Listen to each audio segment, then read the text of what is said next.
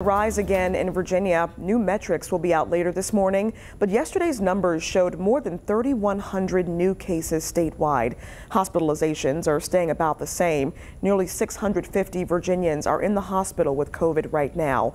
But it's important to keep in mind, hospitalization numbers usually lag a little behind case numbers. We'll continue to keep an eye on that for you. But it was 4 months ago when the CDC recommended a second COVID booster for people over the age of 50.